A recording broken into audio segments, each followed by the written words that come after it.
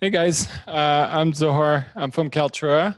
There's actually very little about Kaltura in this talk. I wasn't really sure what we want to talk about, so I just talked about open source, but I'll just give a very brief, maybe high level of what we do. So Kaltura is a video platform as a service. Essentially, we're sort of like a database for all your media assets, and companies use us to do everything from e-learning experiences to managing manufacturing floors and kind of surveillance cameras and all that stuff. So anywhere there is lots and lots of video feeds and video data, Kaltura is a very, very handy platform to use, and we're open source.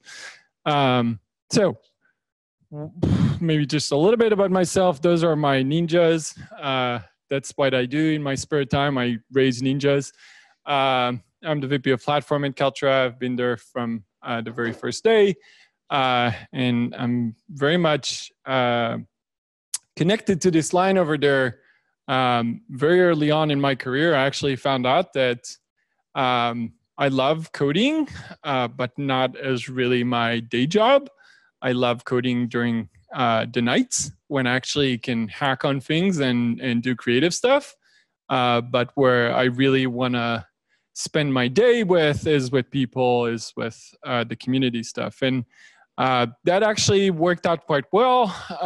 Very early on in Kaltura, we decided to become open source. So our focus very quickly shifted towards developers, developer relations, being a platform, and then founding sort of the organization side of Kaltura, which targets more the open source side of things, the community that uses Kaltura, that builds on top of Kaltura, that contributes back to the platform, rather than just the commercial side.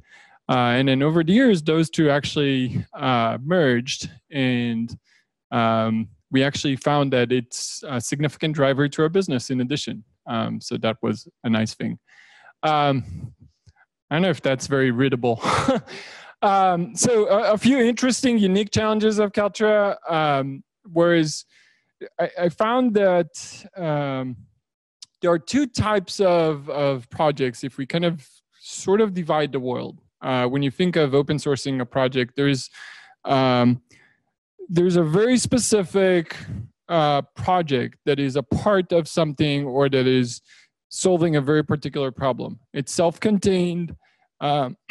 It's easy to understand where it fits. It's easy to understand how to install it. It's easy to understand how to distribute it. And then there's platforms. Platforms tend to be a joint mix of a lot of different stuff. And Kaltura is that kind of project. It's a platform. It's a bunch of technologies of all sorts of programming languages. When you run it, you essentially run your own mini cloud with many different servers, with many different workers, with many different programming languages and environments. And then, if you think of the analytics, there is a big data stack over there. And then if you think of the transcoding side, there is C++ and FFmpeg. And then when you think of the web serving side, there's both Apache and Nginx. And so there's like a big mishmash of very different technologies. And so the biggest challenge of Kaltura is how do we scale this thing up, but also make it very simple? So the other thing, before we kind of get into the things that touch how you make your decisions when you go open source or when you open source a project, it's also about knowing your audience. And so one of the challenges that we've had over the years is how do we install? How do users actually install Kaltura? Because of all this mishmash of technologies, it became actually very complicated.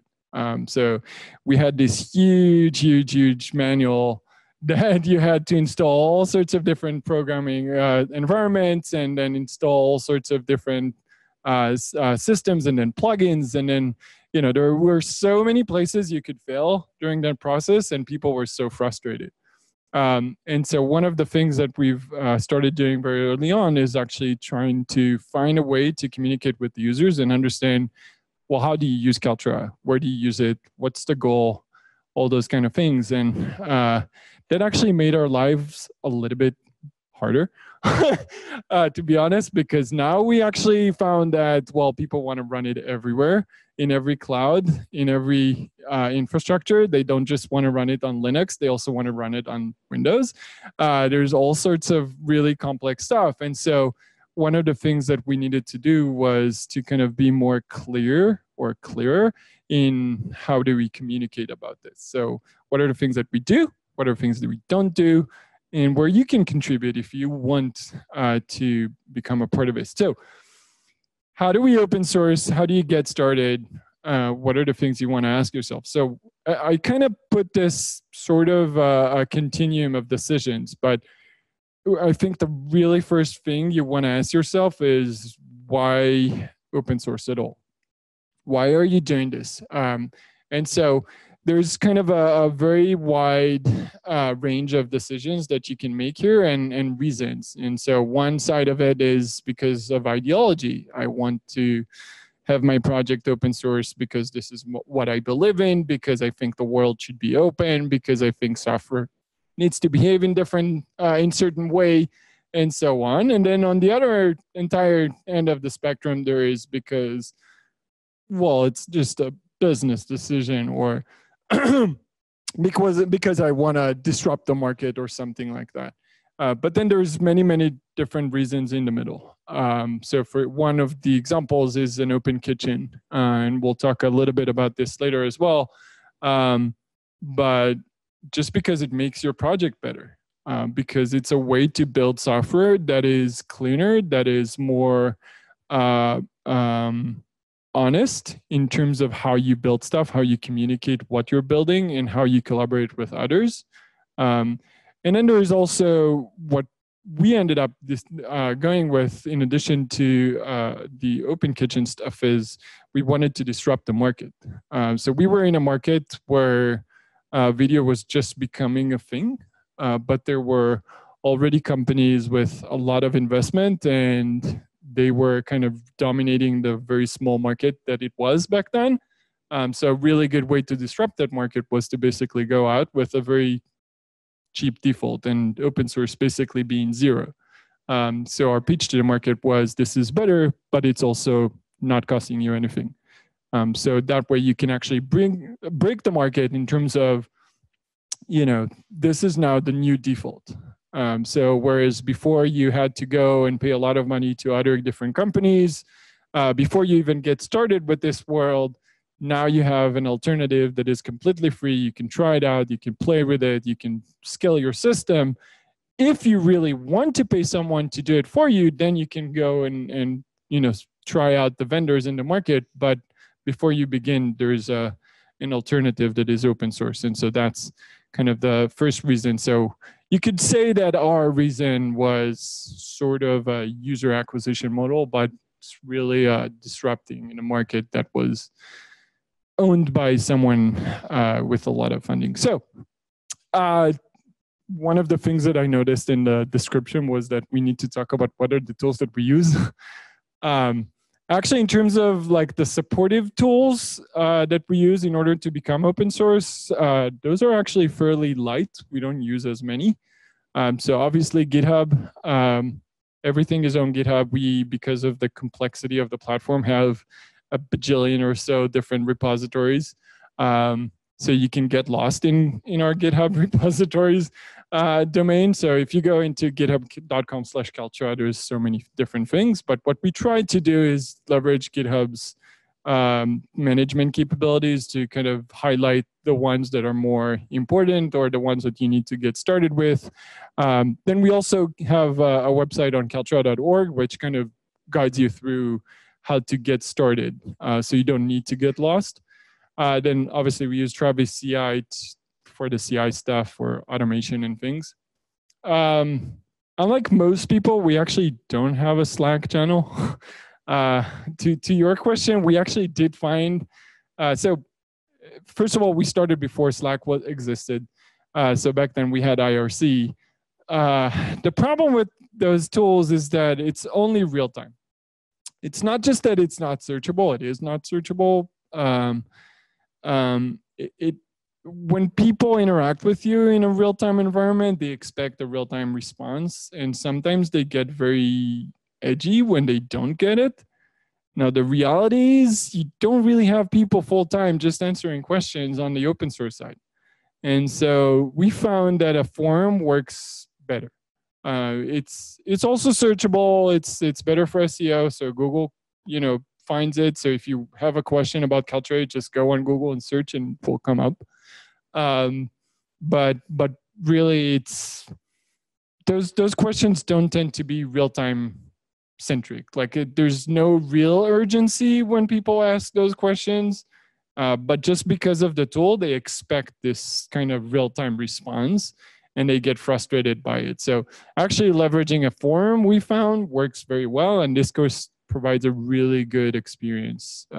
So if you're considering forums, we definitely recommend that. LucyBot is a really fun project that we also sponsor, by the way.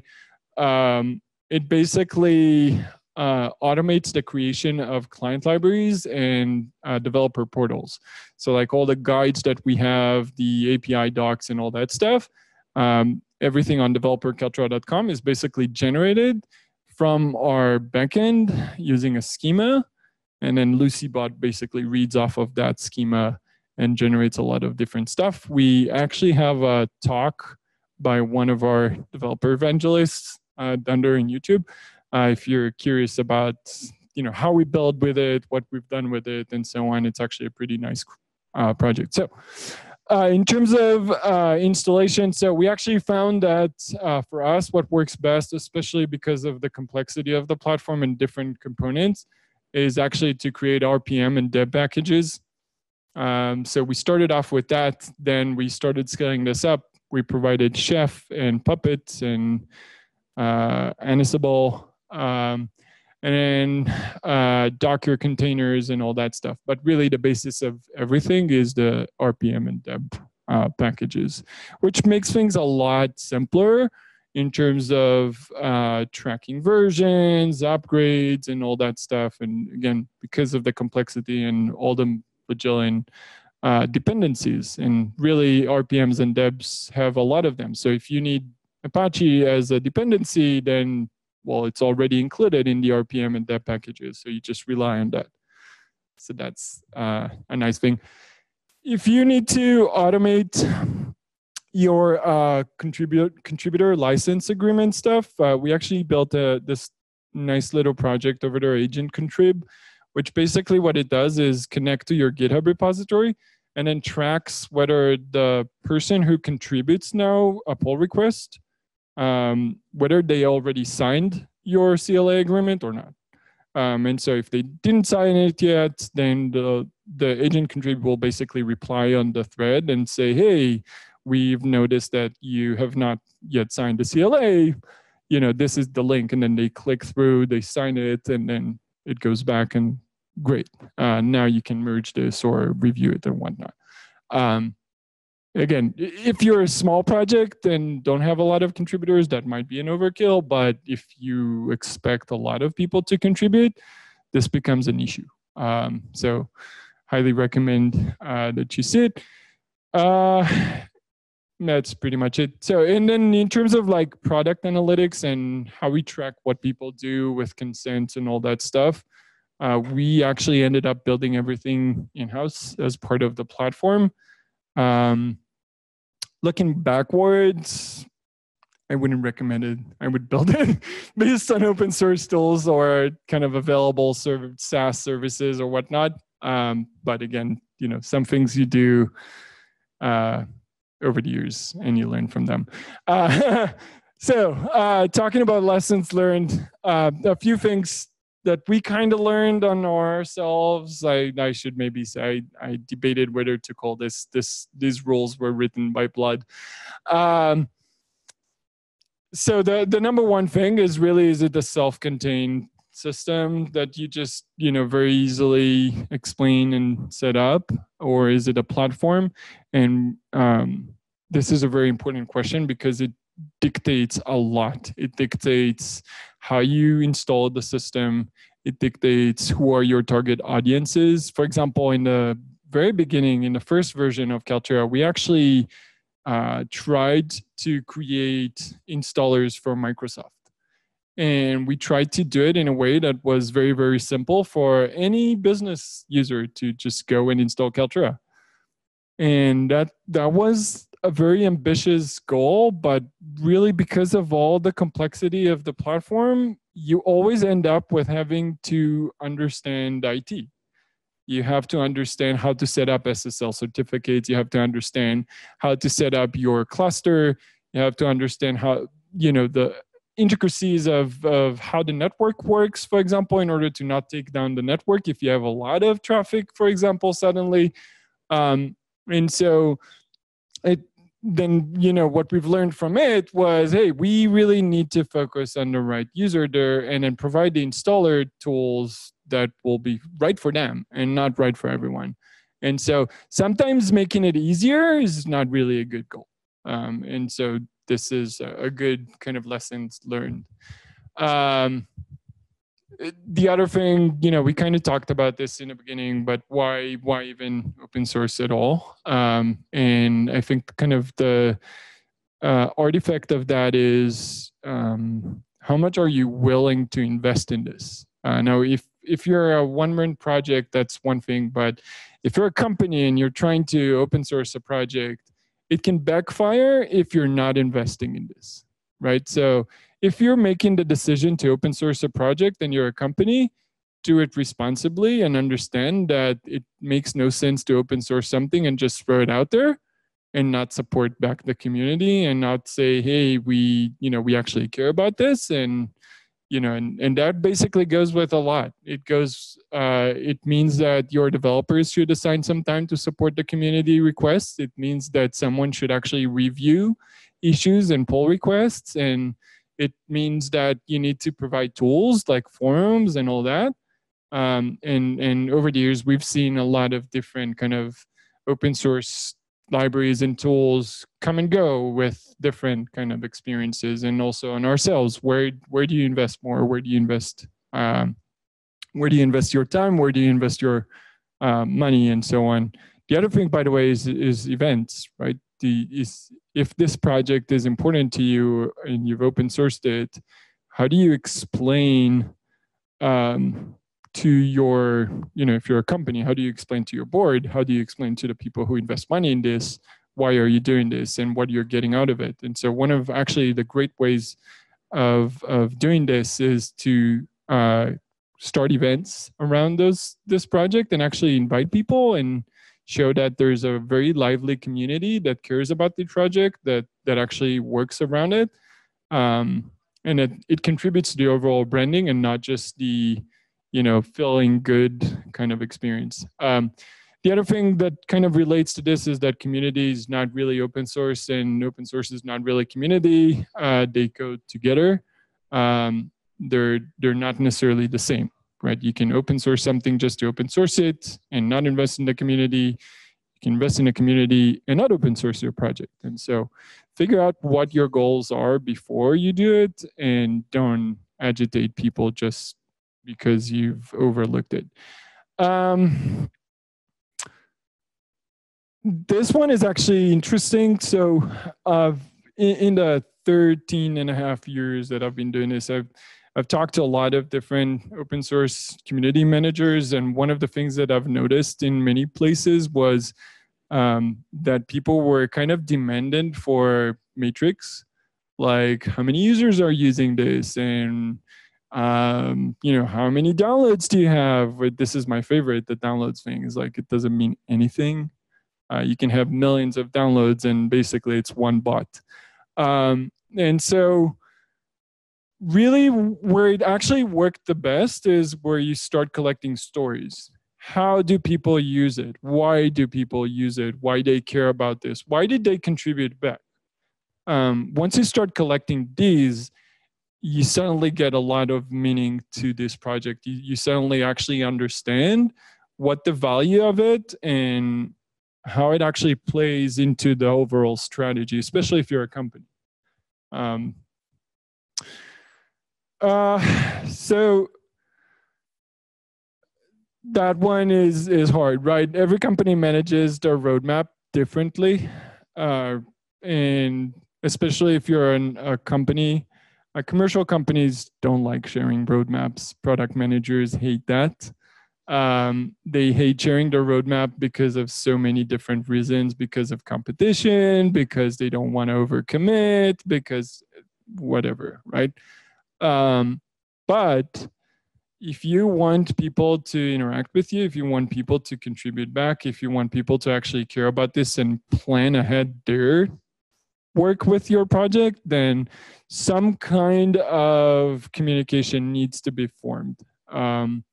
Whether it's about guidelines of like, this is why we're building what we're building and how we're building it, and this is our way and this is our belief. And now those are the things that we're not going to do. And if you want to do them, then go ahead. That's great. This is also good, right? But don't just leave it hanging, because the worst thing that can happen from a contributor perspective is if I download a project, I start building on it, I love it, I get excited about it, then I spend like a month work contributing something, building it, to the best I can, then I submit it as a pull request and someone replies back, nope, this is shit, right? And then developers will behave like that, right? Developers will respond that way. But if there are rules that are, decided ahead of time, this will not happen. This will not happen once, because when you as the person who started building this will interact with the project for the first time, you'll actually see this is the manifesto. These are the things that we're going to merge. Those are the things that we're not going to merge, and you should consider forking for. And then two, because your developers will also be aware of those engagement rules, and it's also important. So that kind of goes to the contrib guidelines. And then my last one is my favorite. I've been burned myself so many times with that, being Israeli and impatient and answering anyone. Really, you do not have to satisfy everyone. And you'll be open source. And if your project is successful, you'll attract a lot of people. And a lot of people have their own thoughts. They have their own views on things. And sometimes they'll be unhappy. And sometimes they'll be unhappy for not really good reasons. But that doesn't mean that you have to satisfy everyone. So again, that goes back to actually, by the way, setting the right guidelines, setting the right communication up front. But at the same time, you don't have to answer everyone. You have to be polite and understanding, but really you don't have to satisfy everyone. And I've actually tried. Not fun. Last thing is, if you do not really end up deciding that you need to be open source, but you do like the way that things are being done in the open source world, I highly recommend, and again, if you're an organization or a company, I highly recommend checking out the Open Organization book by Red Hat. I don't know who was the guy from Red Hat over here. Okay, yeah, this is my favorite. I truly, honestly believe that every company should behave like that. And actually our motto in Kaltura has always been open, flexible, collaborative, which basically goes to kind of articulate internally to everyone in the company. We expect that communication will be transparent. We expect that as a platform, people will be able to build whatever they want on top of it. And then we expect everyone to be collaborative and work together and not just, keep it internally or to themselves. Like every organization should probably take whatever they think from this, but I really love that book because it kind of articulates it very nicely in an organized way. So thank you.